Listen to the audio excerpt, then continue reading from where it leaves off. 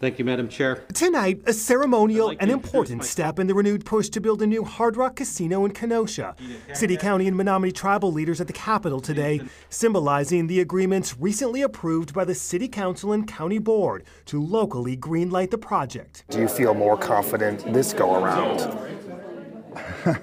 I always feel confident as you move forward, but again, I'm optimistic, I should say.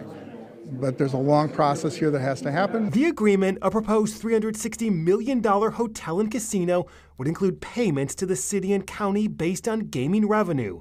But several critical, high-profile hurdles remain. First, approval by the Federal Bureau of Indian Affairs, and then the governor.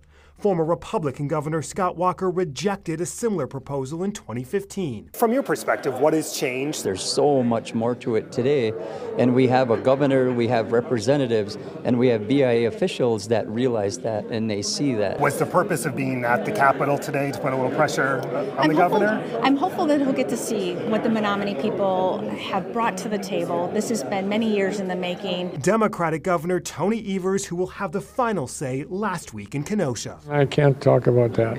No, I'm not. In fact, I probably could, but I'm not going to. Are you watching the process? Is it sure?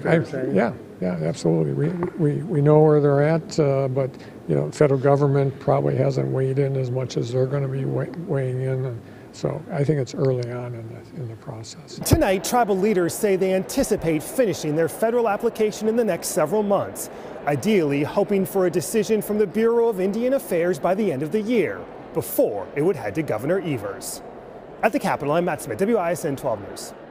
In 2021, Governor Evers approved Ho-Chunk Nation's plans to open a casino and entertainment complex in Beloit. While the plans are approved, it is not yet built.